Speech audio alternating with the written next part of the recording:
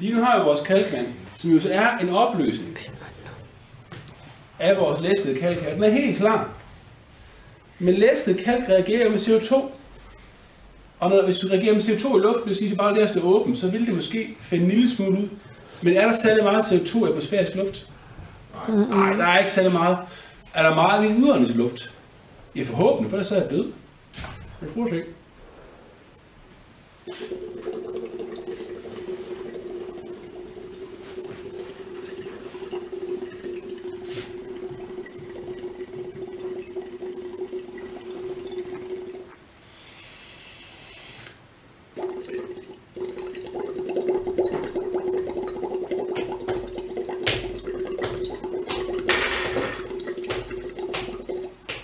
Hvad sker med farven nu?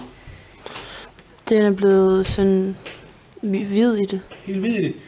Så det stof, der nu er blevet udfældet heri, hvad er det så? CO2. Nej, ja, det er CO2, der reagerer. Jeg kan det godt.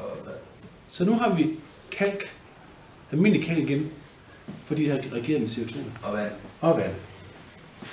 Så den der proces, der tager en uge med mørken, og det går lidt hurtigere. Så hvis du gerne til eksamen vil forklare den her proces med, jamen altså læsket kalk, det bliver altså til almindelig kalk igen, så kan man selvfølgelig lave sin mørtel. Hvis man ikke gider vente en uge, det er rimelig eksamen, så kan man jo lige, prøv at se her, med boble noget CO2 ned igennem. Så udfælder kalken faktisk. Processen, den sker rent faktisk. Vi kan se det. Og vi har brugt det i kemi i mange år, uden at vide, hvorfor det virker. Men nu ved vi det. Vi er Aarhusen.